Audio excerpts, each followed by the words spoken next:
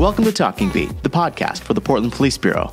We're focusing on thoughtful conversations that we hope will inform and provide you with a small glimpse of work performed by Portland police officers, as well as issues affecting public safety in our city. Here's what's on today's show. The analysis of the shootings does show that a 25% increase from this time this year compared to this time last year. But our GVRT members have made some significant arrests over the last couple of days and have recovered several firearms. So what I'm hoping is that those arrests will have an impact and we'll see a decline in the number of shootings. On this episode of The Talking Beat, Lieutenant Tina Jones interviews Director Bob Cozzie from the Portland Bureau of Emergency Communications, Fire Marshal AJ Jackson from Portland Fire and Rescue, and has a conversation with Chief Jami Resch.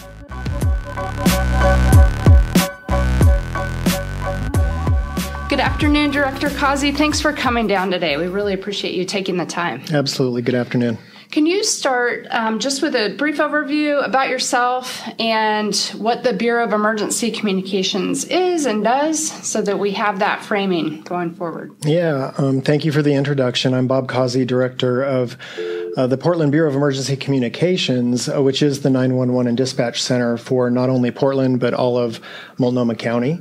My background is in 911 dispatch since 1995, way back in the day, and I served as director for Clackamas County for 12 and a half years, and then have been here with the City of Portland for the past 2 years.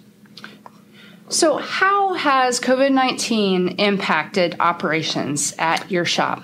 Yeah, so in a 911 center, obviously, we don't have the luxury of being able to vacate our premises.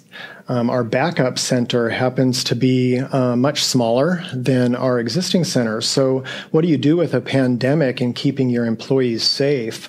Our call volume has decreased pretty substantially during this event, thankfully, and that has certainly helped. But we've also increased the number of questions that we ask on every call for service. For example, on a typical police-related event, we wouldn't normally ask medical questions, but now we are asking about recent travel or if anyone has been experiencing COVID-19 related symptoms. So we're incorporating that into our daily activities.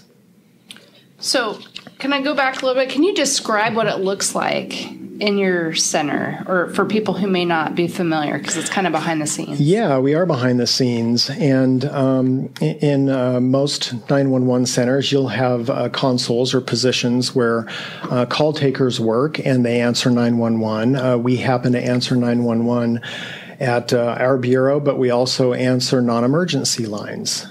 And it happens to be the same people who are answering 911 as answer those non-emergency lines. There's always a priority for 911, and those go into the queue first. But those same individuals are fielding a ton of different questions and requests that are both emergent and non-emergent. From that point, there's a section or a couple sections within the operations floor. One is for police dispatch and one is for fire dispatch. So when the call taker processes a call, they enter that into the computer system, and the dispatcher then, if it's a police call, that police dispatcher will send out the appropriate units. On a fire or medical call, the fire dispatcher sends out the appropriate units. So I've been there myself in the past for a sit-along, and it's fascinating to me the amount of information that your team processes in a very short amount of time.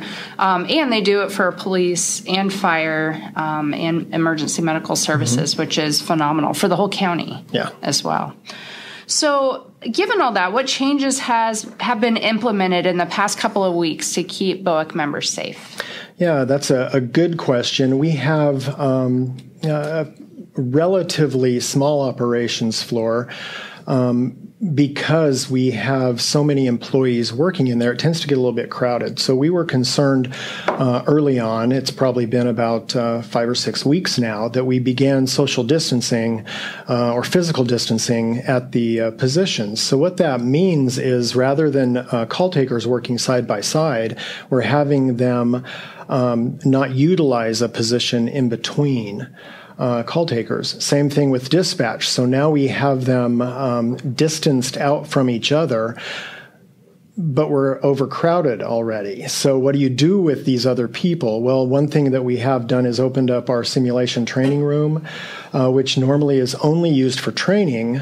We've assigned, there's 8 positions in there, and we've assigned call takers for overflow if it's appropriate. We also have training teams that are working in there answering live 911 calls as opposed to just simulated training. And that has certainly helped. We also, if circumstances warrant, one of the call takers would work within the supervisor pod amongst the supervisors because that's a little bit more spaced out. We just want to make sure that there's at least 6 feet of distance between our employees while they're working. We've also implemented rigorous cleaning standards. Our dispatchers used to rotate about every 2 hours to a different position to help reduce their burnout, quite frankly. And now we've shifted that so that they only switch around to different positions, usually one time within their shift. So that prevents us from having to that cross-contamination with positions. They're cleaning the positions very frequently. Of course, one thing that we've had to do recently is implement a requirement for them to wear face coverings. And while it's uncomfortable and it's difficult and quite challenging for some of our folks, it is necessary because our goal is to keep everybody safe. Yeah, we're all adapting and just getting used to these kind of new norms. Yeah. So can you give us an overview of how many calls are answered at BOEC on the 911 and non-emergency numbers? Yeah, our general planning rule of thumb is about 1 million calls per year across the board, about 500,000 911 calls, and about the same for the non-emergency administrative lines. What's interesting is this past months, due to COVID and because of the quarantine orders, our call volume has decreased. Last month, decreased by about, and I'm talking last month, meaning April, decreased by about 17%, which is substantial, and that has certainly helped. We've also been looking at some of our trends. Our overall calls for service have decreased the dispatch workload by about 8% or so. So in general, it feels more like a winter day for our dispatchers rather than a busy summer day. Although we have noticed on the nicer days here in the Portland area, when it's sunny outside, the calls for service tend to creep up. And again, just a reminder, that's for all calls that you guys triage for police, fire, and medical. That is correct, yes. And the chief will get into a little bit more about our calls for service in her update. So how has COVID affected 911 and non-emergency calls? Well, I think primarily we are receiving fewer 911 calls, like I had mentioned earlier. But all of our calls now are requiring the questioning that I had mentioned earlier. And those questions that we ask on every call are you or anyone there experiencing a fever, cough, or shortness of breath? Has there been any out-of-state travel in the past 30 days? And has there been any known exposure to COVID-19? That is one of the biggest shifts in our normal day-to-day protocol. So it's added some additional questions. It has. And what are the dispatchers or call takers doing with that information? Why is that important? Yeah, they're annotating that in the call so that the first responders, police, fire, or medical, whoever's responding, can have a clearer picture of some of the risks that might be involved at that residence or business. And about how long have those questions been implemented? Several weeks? Yeah, it's been several weeks. Great. Now, is the dispatch center receiving an increase in calls related to the governor's order? Yeah, it's not substantial. We have received some. When we receive a complaint that a business is open that maybe shouldn't be, for example, we'll enter that call for service, and that is reviewed by the appropriate police agency to make a determination on what action needs to be taken. So you're currently wearing a couple of hats. I know this week you've been serving as Portland's incident commander at the Emergency Coordination Center. Can you talk a little bit about that experience and any thoughts you have overall about Portland's response to COVID-19? Yeah, in working in public safety, I'm familiar with how the Emergency Coordination Center works. But having a director, we rotate in for a week at a time, and having a director's perspective in there, I think, serves two purposes. First, it helps the director of whatever bureau is serving have a clear understanding of what is happening behind the scenes in terms of this type of response. And it also allows the director perspective in those activities so that when decisions are made, that a bureau director can be able to offer insight that might have a positive or negative impact on that particular bureau. So again, that's kind of behind the scenes work. Can you describe what is happening on a daily basis or weekly basis? Yeah, there are a lot of meetings, honestly, a ton of meetings, starting with 7:30 briefing with the leadership team and getting up to speed on what needs to be addressed for that particular day. And then going into an all-group meeting right on the floor with everyone present with reports from the different section chiefs on specific projects that they're going to be working on, what their focus is for that day. And then a lot of other sub-meetings in the conference room, and we all are wearing masks in there, our face coverings, to make sure that we're careful not to spread a virus, if there is one, in the Emergency Coordination Center. All of those meetings sum up into a direction that the Portland Bureau of Emergency Management needs to take. One of the, I guess, the biggest aha moments for me was just how much coordination there is between not only the city of Portland, but also Multnomah County, the state, Metro, and even looking at coordination with other states. And watching how, reopening framework, for example, for the state of Oregon, how that might impact expected illnesses down the road, and watching other states and other countries begin to reopen has a direct impact on us. So we're monitoring all that activity, looking more broadly, but also trying to figure out how any of those ideas can be implemented in Portland and Multnomah County. Yeah, not just the ideas, implementing the ideas, but recognizing where the pitfalls might be so that we don't make the same mistakes someone else has, perhaps. Yeah, that's important. Well, is there anything that I forgot to ask that you would like to add?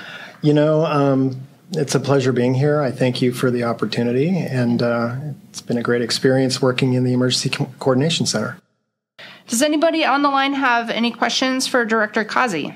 Brenna Kelly with KPTV, and my question for Director Cozzie is, you mentioned you used to rotate every 2 hours between positions to help reduce burnout. Now you've shifted that. How do you prevent burnout now, since you're switching people less, and prevent, the anxieties I'm sure this must take and tools this must take on dispatchers? Yeah, that's a very good question. Imagine, put yourself in the position of being a call taker, for example. You're talking to people on the worst day of their lives. And that's a lot of responsibility for a call taker, and it's a lot of pressure. It's a balance, because the ideal, at least in my perspective, is allowing the call taker to rotate out of that position into maybe a dispatch position at police for a while and then come back to call taking. This was done in order to prevent spreading COVID-19 on the ops floor, of course. But we got input from our staff, and many of them were concerned and even volunteered to saying that they would be willing to work call taking their entire shift if it meant reducing the spread. Understanding that this is not a permanent measure, that our goal is to get back to that normal 2-hour rotation as soon as we can. But we are waiting and trying to watch, just like I mentioned earlier with the Emergency Coordination Center, we're watching for that guidance to determine when we can kind of step back. That also includes wearing face coverings for our dispatchers. All of that has an impact on them psychologically and emotionally, dealing with people on their worst days. Now, something that we do have in place, of course, is a EAP program, but we also have a fantastic peer team that helps provide resources and just a listening ear sometimes. And those are peers within the 911 center that are available to help talk us through different emotions and feelings. And that's something we've had in place for years. Thank you. And just a follow-up, are there opportunities for them to switch out if they need to? Yeah. We do try to balance this so that they aren't burning out at one position or another. Thank you. And on that, so when you're talking about them switching out, you mentioned the call taking. Would they go from call taker to maybe dispatching, or what different? Yeah, I think in a perfect world, many of our employees would prefer to stay at a dispatch position. It's a lot more dynamic, but in all reality, we have 911 calls coming in. So the call takers, and we have more call taker positions than we have dispatch positions. So in a given day, a call taker might work 6 hours, cut into 2-hour blocks in call taking. And in between those blocks, maybe they'll work 2 hours in police dispatch and then 2 hours in fire dispatch. That would be kind of the ideal. It doesn't always work out that way. Sometimes it's 8 hours in call taking with only 2 hours at one dispatch discipline or the other. And again, you guys work 24/7. So, what kind of shifts do you have? There's shifts that start basically every 2 hours around the clock. So around the clock. It ramps up so that we have the lion's share of our employees during our busiest call volume. Yesterday, I just looked at the stats, and our busiest hour was 1 o'clock in the afternoon. I think we answered 180-some 911 calls just in that 1 hour from 1 o'clock to 2 o'clock. So we try to beef up our staffing so that during the busy call volumes, we have more people on duty. Okay. Again, Director Cozzie, really want to extend our gratitude for you coming down today, and to your staff. Your support of what we do is just phenomenal. We couldn't do what we do without you and your team. So thanks for being here. So our next guest today, I'm pleased to say, is Fire Marshal AJ Jackson. Thanks for coming. Hi, thank you. So first, can you just share a little bit about yourself and what your role is with the Fire Bureau? So my name is AJ Jackson. I've been with Portland Fire for about 21 years now, and my current assignment is the Fire Marshal for Portland Fire and Rescue. So I lead the prevention division, so I oversee several different components, but our mission is to prevent the emergency on the front side before the fire or whatever it is could happen. So we're working on the front side of emergencies. Awesome. So as the Fire Marshal of the Prevention Division, then, what are your unit's normal responsibilities, and how has that changed during COVID-19?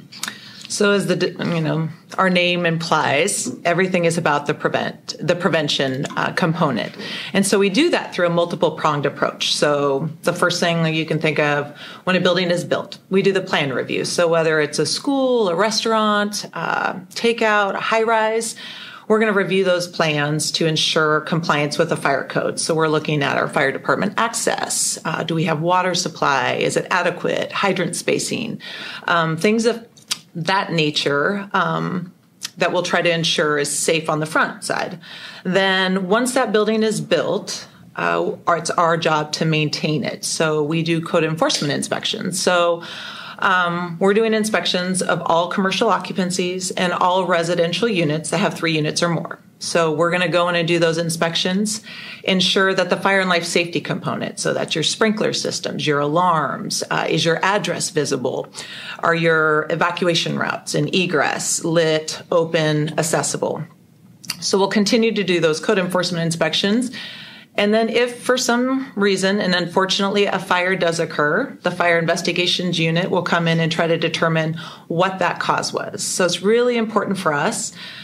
If we know how a fire started, some of that helps shape our outreach campaigns. So maybe, for example, we're seeing an increase in home cooking fires, or maybe unattended candles, or maybe it's intentionally set and there's an arsonist, and this group will try to identify that person and build the legal case in order to prosecute.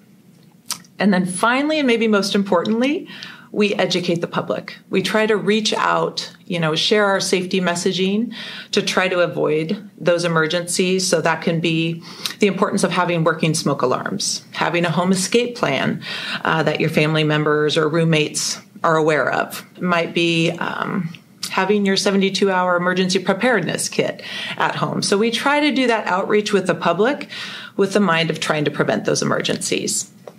I just want to stop and kind of dig into that a little bit. I feel like people, a lot of people right now might have a little extra time at home, and especially during a pandemic, we start to recognize that sometimes the bad thing could happen. So I feel like there's an opportunity for individuals or families maybe to get a little better prepared. Do you have any tips about what they could be considering to be better prepared? Yeah.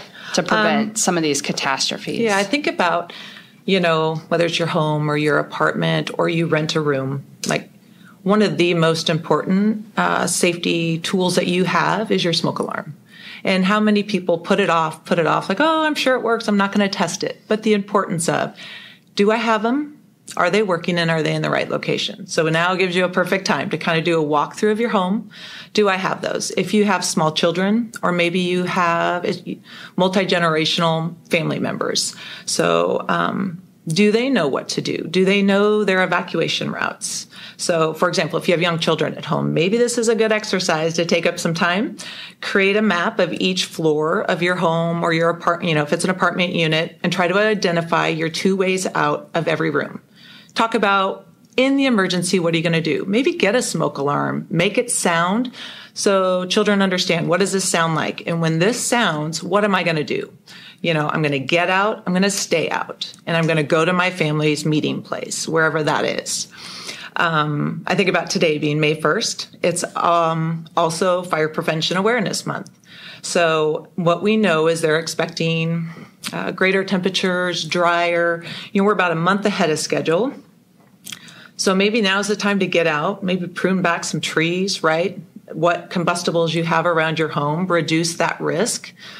Think about, if I'm going to have a recreational fire, think about some of the consequences. If that ember in the wind and it takes off somewhere and lands and that causes a fire, resources across the city and state are being impacted by COVID-19. So do your part to try to make your family as secure and as safe as possible. So that would be a couple of my recommendations. Awesome. And I assume you have some of these tips probably on your website. Yes, so absolutely. So they are on our website. We have a tab for your safety.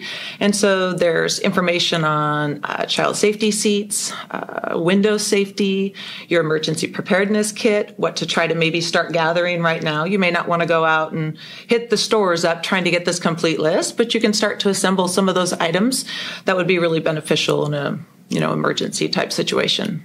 And window safety, I know that's really important. I know we've been on tragic calls when the weather warms up, and so that's something good to be thinking about now to make sure that windows, especially if they're in multi-story buildings, are safe for children. Absolutely. And the Stop at 4 campaign and some of the devices that can be used. That still renders the window operational if it was an emergency, but it keeps our small children safe from falling over, from pushing that screen out. And, it's really tragic when something like that occurs and it can be prevented. Absolutely.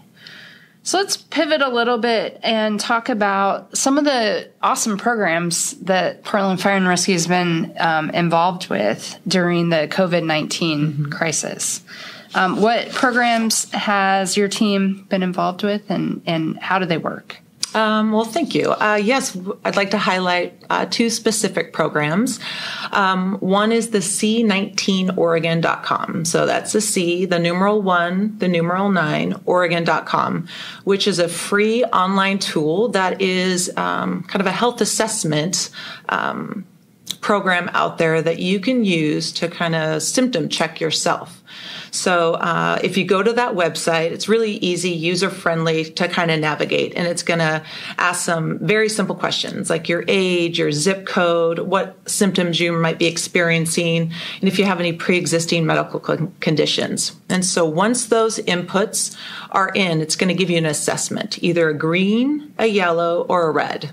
So green would be the lowest risk. The recommendation is to stay home, continue to monitor yourself, perhaps do your temperature check. Yellow is moderate health risk, so stay at home, but contact your primary care physician by phone.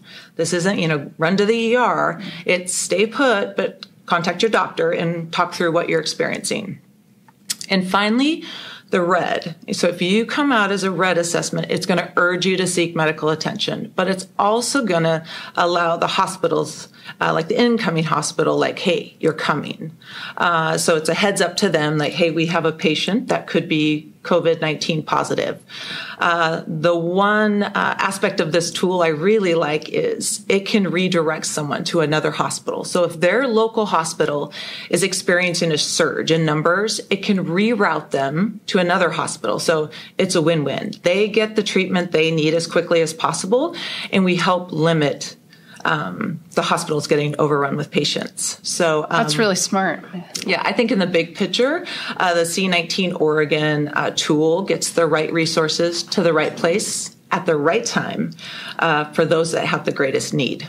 Yeah, and like you said, it helps people to get quicker treatment, which is really important, especially if they're experiencing those really problematic symptoms that could be life-threatening. There's that anxiety. You're at home and you're trying to monitor, and people have that fear of the exposure to the virus. So should I be trying to seek out medical care in person, or can I maybe do this by phone, a virtual doctor's appointment? So I think it gives them a tool, right? They're just not home, isolated by themselves, trying to figure out in their own mind, am I bad? Should I go in? Should I stay at home? So it just helps walk them through some of those steps. That's great. And then there's another project that you guys have had involving pharmaceuticals. Yeah, right? So we have our Portland Fire and Rescue Meds on Wheels, which was a program that was initiated by Chief Sarah Boone. And so it is primarily a prescription pickup and delivery service. And so it's coordinated through our community health assessment teams. And so this is a program that's targeting the 65 years and older population, or those with disabilities or chronic health concerns. And it's available to anybody that is living in the city of Portland. So what we do is we deploy those teams and pick up those medications and deliver them. But we're trying to make sure we do that in a safe way. So we limit our risk and we limit their risk. So we're following PPE guidelines, wearing masks, gloves, making sure that exchange of medication at the door is done safely. The feedback that we've gotten from the members that we have delivered these medications to is amazing. I think in this time when it's so challenging and so many people are feeling afraid and isolated, to have someone come up and be willing to engage with you and provide you a resource flyer. So it has a loneliness hotline, recommendations if you're having food shortages and you need food, where you can go for some of that. But it's that human connection. And one of the teams returned and they had delivered some medications, and this was the first conversation this person had had in 8 weeks. Oh my. And so they see the uniform, they trust us, and they look forward to us, and we're providing the medications that they need so desperately without putting them at risk for having to go out in the public and get them themselves. Yeah, that's just got to be so meaningful for them. So that's a tremendous effort. I know, all of these things are on top of the daily work, but I think that your team has been demonstrating a lot of leadership in the region on these programs. So it's very much appreciated. Is there anything else that you want to add that I forgot to ask? No, I think we just recognize, our Bureau recognizes that we have to stop and pause and look at the services we provide, and under the circumstances we're in now, how can we do them differently and still achieve our mission? And we recognize from a state and county and city level that the demands are there. And so we see the need and the importance of sharing those resources to get the overall mission accomplished. You know, we are in this together, and we see the importance of trying to help our community through this crisis. And that might mean that we look and do our jobs a little bit differently. Yeah, we adapt. That's what we've been doing. So awesome. We really appreciate you coming today and sharing some information. I know there's a lot more on your website. You guys also put out some really great stuff on social media, and we very much appreciate your partnership and the work that your team is doing to keep everyone safe. Well, thank you. Thanks for giving me the opportunity to talk with your listeners. Absolutely. Have a good day. Thank you. Next, we will have a little information from Chief Jami Resch. Hi, Chief. Hello. We want to take the opportunity to provide an update on anything new or different, or even if it's the same. Can you give us the latest on what PPB's staffing situation looks like now that we're about 8 weeks into this? Yeah, absolutely. So far, PPB has not seen a significant change in our staffing. We are continuing to monitor our sick rates, and they're at about the same level that we would normally see this time of year. So we are aware of members who have been tested, but I continue to knock on wood. We haven't had anybody test positive, but our incident management team watches that every day, looks at every little spike, looks at every incident that we have, any possible exposures, and they're keeping track of that. And they're also trying to develop any type of contingencies that we may think of so that we're ready if something does happen. So can you talk about any other changes that have been implemented in the past couple of weeks at PPB? Yeah, so I think one of the biggest things is that we have implemented a new screening process when employees come to work. So anybody who has to physically report to one of the PPB facilities is required to take their temperature before they enter. And it's taken by another trained member. So everybody's had the training, so we can test each other as we're coming to work. And that's just another way for us to try to ensure that we aren't unknowingly spreading anything. Somebody may not have any symptoms or not realize that they have a fever or something like that. So there were some questions from our members at first as to why are we just starting this now? And the answer to that is it was an idea that we knew we wanted to do a while ago, but as everybody knows, getting supplies like the actual thermometers took a while. So it wasn't something that we just thought of. It's just that we just got the equipment to now start the process. So it started on Wednesday. And these are the non-contact. Yeah, absolutely. They're the infrared thermometers, so we don't have to. We wear gloves and masks and stand apart, and you can accurately take the temperature that way. So let's talk about what any new trends are for crime rates in Portland. Okay. So this time we were able to look at a broader time frame. We looked at an 8-week period ahead. So we looked from March 12th to April 29th, compared that to the same time frame last year, and then compared it to the 8 weeks prior for some of the stats that I'm going to talk about here. For our calls for service, what we're seeing is that they're trending back up, and we're almost at what we would consider kind of a normal level for this time of year for a lot of our call types. There was a slight decrease last week in civil calls, and if you'll remember from previous conversations, the civil calls include the calls that people are calling in for violation of the governor's order. So we did see a little bit of a decrease in that last week, and we also saw a little bit of decrease in calls that we call premise checks, so looking around maybe for something that somebody may think is suspicious. So for burglaries, we talked about that, I think, a couple weeks ago, and I noted the change from residential to commercial burglaries. So we are seeing about 2 more calls per day compared to the same time frame in 2019. That also equates to about 2 more calls per day from the 8 weeks prior. But the positive note is that we are making more burglary arrests. So, for example, the week of April 19th, we made 17 arrests related to burglary, where if you compared that to the 8 weeks prior, I think we were averaging 3 to 11 burglary arrests during that time. So we are arresting folks for these crimes. We have seen an uptick, but the officers on the street are doing a good job trying to apprehend those people.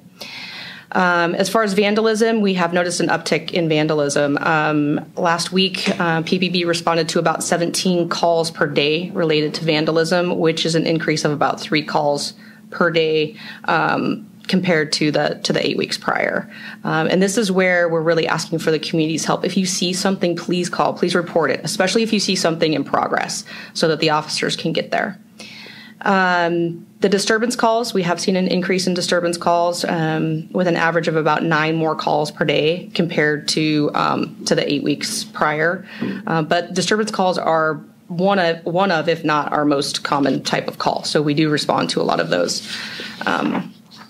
Domestic violence, compared to the same time period. So I think when we talked about domestic violence previously, I talked about domestic violence arrests.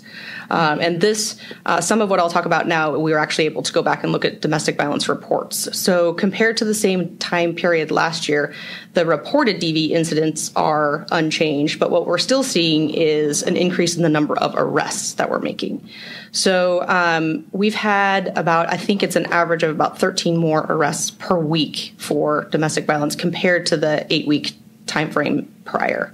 But keep in mind that a lot of domestic violence crimes are mandatory arrests, especially cases involving injury, and this could be one of the drivers why we're seeing an increase in the number of arrests. So we'll have to look further into that information. For shootings, the analysis of the shootings does show that a 25% increase from this time last year, this time this year compared to this time last year. But our GVRT members have made some significant arrests over the last couple of days and have recovered several firearms. So what I'm hoping is that those arrests will have an impact and we'll see a decline in the number of shootings. But I know, Chief, on that, we had an arrest earlier this week where, it was involving a shooting in a park, and we had part of the information came from community members who helped provide needed tips. And I just want to take that second to reinforce how important it is. Yes. I know you've been stressing that, but we so appreciate and need that information. Yeah, absolutely. I was going to highlight that as well, is the fact that that specific arrest, the information that was provided by the community was greatly helpful to the investigators, and they were able to make an arrest in that case. The other, I think, stat that we were going to talk about was traffic related. So we have seen a decrease in the number of collisions. There's less people out on the street driving, and traffic has issued twice as many warnings and citations compared to this time last year. But we are still seeing significant speeding. And I can't stress enough how dangerous that is, and just really ask people just to take the time to think about what you're doing and the danger that you're putting yourself in and everybody else that's out on the road, just to drive faster. And between April 12th and April 25th, PPB issued 17 citations for people speeding in excess of over 100 miles an hour. Wow. And that is a lot. It's too many, actually.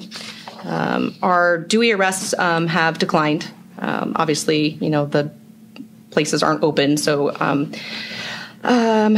suicide calls, they have remained at average. We have not seen an increase. We did see that increase at the beginning, but thankfully we have not seen that continue.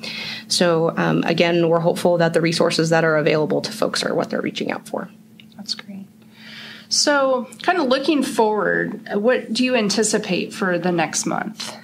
So it kind of seems like, we've gotten everything in place. Our personal protective equipment, the officers have all of the options available to them. I think folks are getting more used to wearing these, having to talk with them on, having to see other people, in them. The community is getting more used to seeing us. So I don't want to say that it's beginning to feel normal, but, I think people are just becoming more comfortable, with certain things that we're having to do right now to protect ourselves. And so my plan will be that PPB members will continue to wear their protective equipment probably for quite a while. We have to, as the decisions are made throughout the city and the state to make changes about what's open, we have to make sure that our members remain protected, and we don't want to have a surge impact the Bureau. So I'll be very cautious about when I start making changes to the PPE related to PPB, if that makes any sense. I'm glad I didn't mess that up. Exactly. So we'll continue to watch the trends to provide as much information as we can to folks to keep people aware of what the Bureau is doing. But I would like to highlight today is May 1st, and so it's May Day. We have had a couple small demonstrations done by vehicle just across the street from us. I appreciate the community's willingness to abide by the governor's order, stay separated, stay safe, and I think that that's all going well today. So I can't stress enough my thanks to the community for following that order, especially on this day, and understanding that it's very important to stay safe. So May is also Mental Health Awareness Month, and so we really want to stress the importance of that and the importance of reaching out to your loved ones, to your family and friends, making sure that everybody's doing okay, just checking in, just saying hi, making sure that people know that resources are available to them. So you'll hear a lot of that from the Bureau this month. Awesome.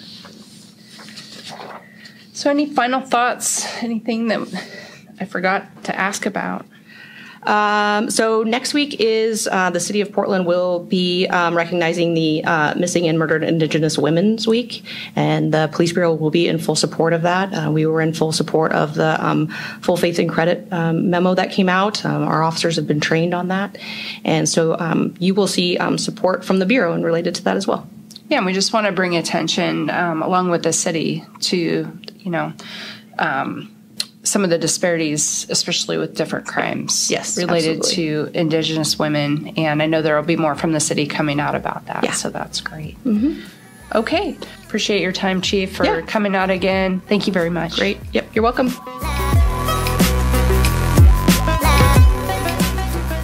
Thanks for listening to The Talking Beat. Do you have a question for us? You can call and leave us a message on our dedicated voicemail line at 971-339-8868. Or send us an email to talkingbeat@portlandoregon.gov.